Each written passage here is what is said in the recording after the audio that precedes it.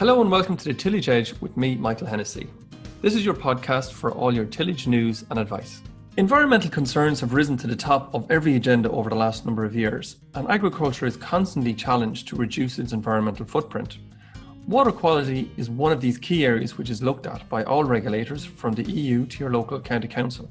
In this episode, I chat with Fiona Doolan, an ASSAP advisor in Teagasc who's involved with farmers in tackling water quality issues. I first asked Fiona what ASSAP stands for and what the programme is set up to achieve. ASSAP stands for the Agricultural Sustainability Support and Advisory Programme, which is quite a long name.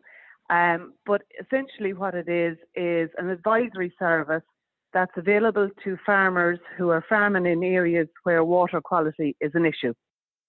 So currently we have 190 areas in the country which are deemed to be priority areas where we need to see an improvement in water quality. And the ASSAP programme is available freely and confidentially to farmers in those areas to try to help them to do what they can do to carry out their part. I suppose the underlying issue is that water quality is quite a hot topic. We have agreed targets that we need to meet with the EU, and the ASSAP programme is seen as a vital part in helping the farming community to do their part. So Fiona, how were those catchments or water body areas, how were they identified? I suppose the initial works were all carried out by the EPA, who looked at different catchments or areas, as we call them, across the country, to identify areas where water quality has been declining or where there have been risks identified, areas that will not meet our water quality targets. And we've looked at a number of those and prioritised them. That's where the 190 come from. They're right across the country. They're actually in every county in Ireland, and cover, I suppose, all different soil types and, interestingly, all different enterprise types as well. Yeah, I was going to ask you about that. Is the problems, you're saying that they're all the way across the country, but are they more associated with, or maybe a lot of people would suggest they might be more associated with intensive areas? Yeah, I suppose this is something even myself, before I entered this programme, would have had preconceived notions maybe about where issues were or weren't. And I suppose it's interesting when you look at those areas, as I said, they're right across the whole of Ireland. So we're talking, even the west, southwest, as well as the southeast, Midlands. So it's a complete geographical spread, and it does cover all enterprise types. I think it's something that we need to recognise, that water quality is driven by other factors rather than just solely the type of farming that's been carried out in an area, but can also take in things like the soil type, the land that farmers are trying to manage. So it's much broader than just, is there a cow in the field or is there a tractor in the field? It's known much more about the land, how it's been managed, how best to manage it, and the risks that land type and those enterprises bring together in the overall picture. I suppose many farmers would probably think to themselves, well, hang on there now a second, that's fine, and you identifying of where I might be at fault or where I might be able to improve, but I'm not the only one in this catchment. There's lots of houses out there, there's big housing estates, there's towns, there's industries. How do we identify, or has it been identified, what problems are associated with the farming end versus non-farming, if you like? Yeah, you're absolutely right. I mean, there are a lot of other things going on in these areas besides farming, Michael. You only have to look at, the wastewater treatment plants around towns and villages, or even septic tanks or industry, the other things you mentioned there. And I suppose that's what is different about this ASSAP programme, in that we're approaching this collaboratively with the help of other people. So I suppose initially, just to say that the ASSAP advisors themselves are made up a mix of Teagasc advisors, 20 like myself, and 10 from the dairy industry, but that we have the support of an organisation called LawPro, the Local Authority Waters Programme. And these are the catchment scientists. So exactly as you say, these are the people who will go into one of these areas and really tease out what are the pressures in this area. What is affecting water quality here? Is it indeed agriculture, or is it some of these other pressures? So their job as scientists is to go in, really get to grips with what's going on, what is actually affecting this area, what's going wrong here. And then if the issue is relating to agriculture, surely they can come back to us. But if it's not, and it's one of the other things, like we'll say the wastewater treatment plants or industry, whatever it is, refer it to whatever the proper organisation is to look after that. So we're not going in blindly into areas and laying the fault at anyone's door. There's a lot of work goes on in the background to establish, first and foremost, what really is going on here.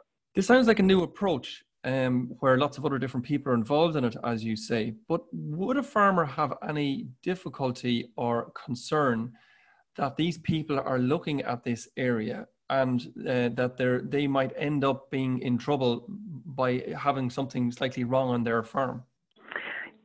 Well, you're absolutely right in that this is a very different approach. If you think in the past, problems like this would have been dealt with through regulation or inspection or penalties.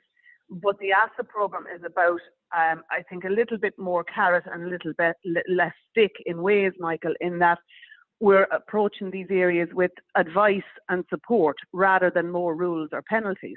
And as I said to you, the ASSAP program itself, it's free to a farmer, but it's also confidential to a farmer. So whatever the ASSAP advisor and he or she talk about stays just between the two of those people. It doesn't get passed on to any other body. So it really is a confidential service to try and best come to what will work on a farm.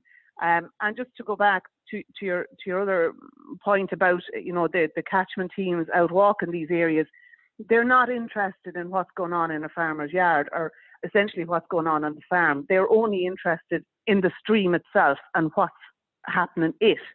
So they really are looking at it from the point of view of the stream itself rather than what's going on in the farmer's operation. That's only something that he and the ASSAP advisor will talk about if and only if agriculture really has been identified as an issue in the area. So no, I just to finish your point, I don't think there is any reason for a farmer to be concerned.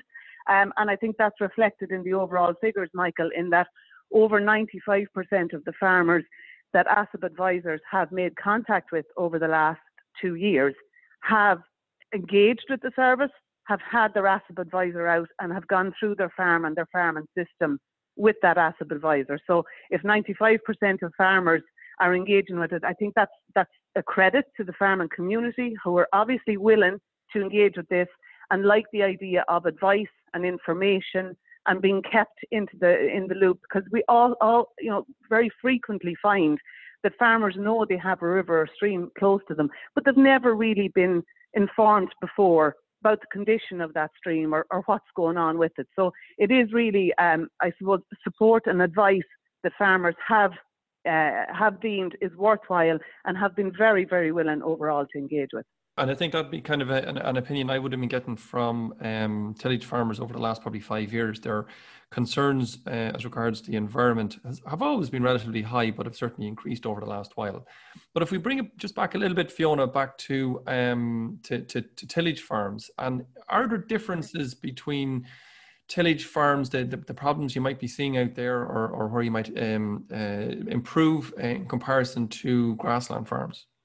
Yeah, I suppose just to give you a brief idea, in the past 2 years, ASSAP advisors have engaged with over 1,500 farmers. So that's 1,500 farmers who've had us out onto their farms to talk about water quality. About 20% of those, Michael, have been either specialised tillage farmers or who have a tillage enterprise on their farm. So there have been quite a number of engagements with tillage farmers. I suppose to look at those specifically for a minute, I would come away from the idea that a farmer is, just in tillage or tillage mixed with something else. I think what we've had the advantage in this programme is of looking at the whole farm, the system he's farming, the land he's farming, the soil type he's farming, the risks that's there in that particular area. And I think, that's been something of interest to farmers to look at, what they're working with and how connected that is to whatever the water quality issue might be in the area. That said, I suppose, traditionally I think we think of tillage farmers as probably working on some of the better soils in the country, certainly probably some of the more freer drain and workable soils, and that itself can, it can be associated with more risk from one area rather than another. Say if you're in a more marginal, poorer draining or moderately draining land. So the soil type is somewhat related to the enterprises, I think you'll probably agree, and that brings a kind of a certain risk with it that you might not see on a different type of soil. So then, Fiona, in these predominantly tillage areas, if you like, rather than just a tillage farm, what are the issues that are arising in those areas? It's interesting to look at what we've seen so far in the 2 years of the programme. And again, maybe my preconceived notions when I entered it, I would have thought, well, a lot of these water quality issues would have been around maybe farmyards or point source pollution or things like that. But in actual fact, that's probably the smaller part of the problem. What we found so far is about 15% of the farms we've been to, their main issue is around farmyards and point sources.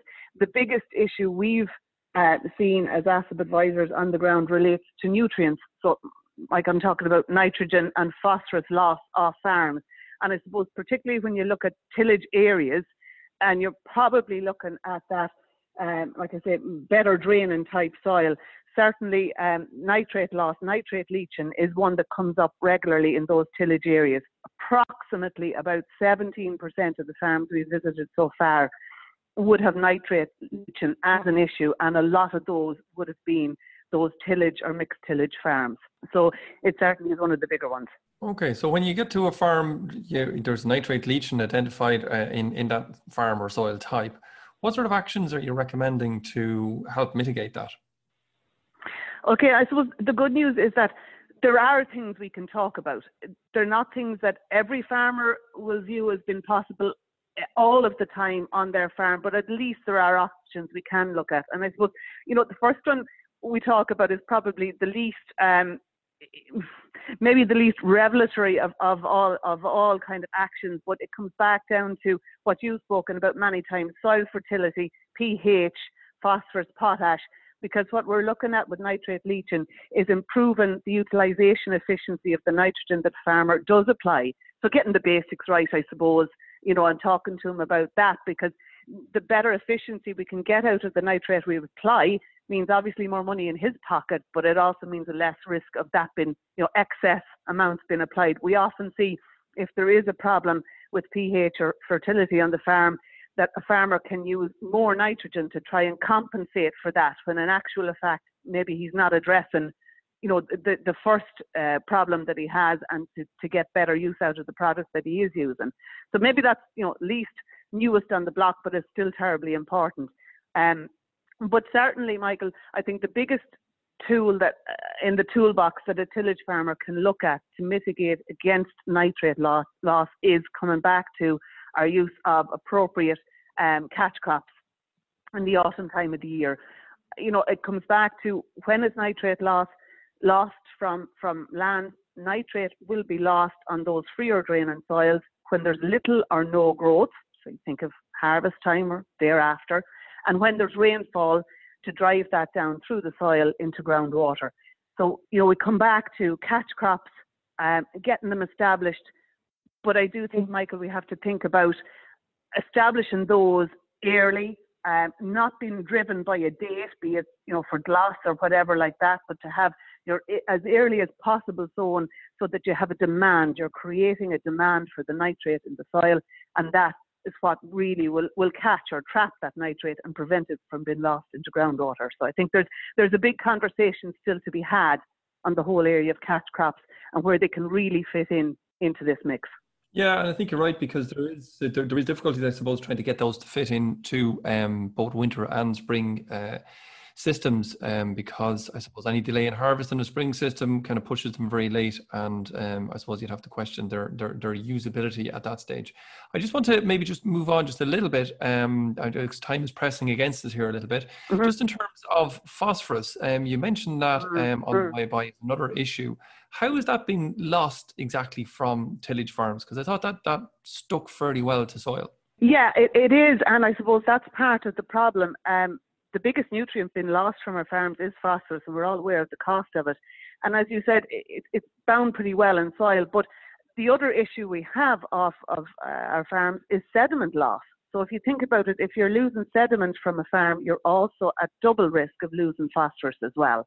So here we're back to looking at, the condition of our soils, what's holding them there when we get these heavy rainfall events, what's preventing that sediment with the phosphorus bound to it from making its way into surface water drains. Because, Michael, you don't need to have a stream or a river on the farm.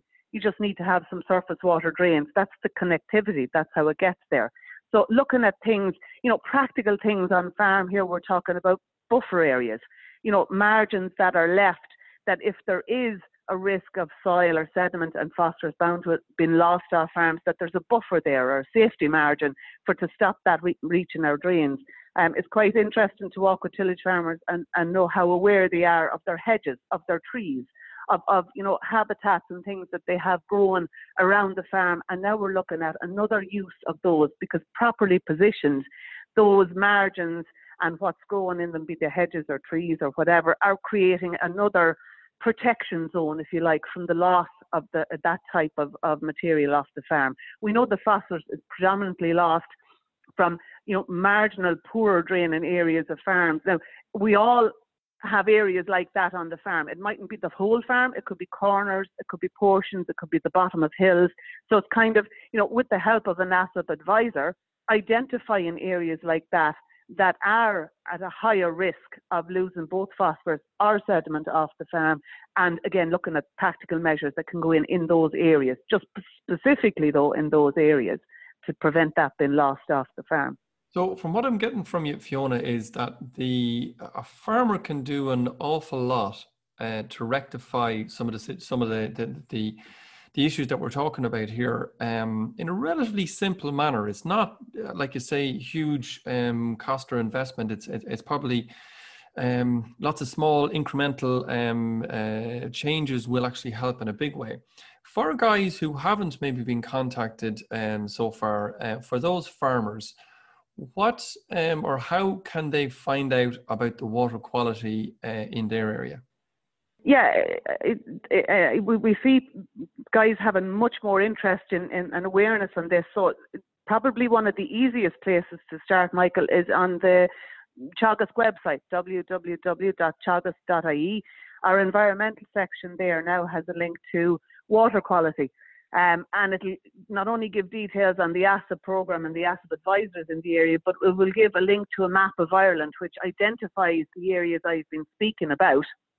So you can go in and find out, is your own area one of these?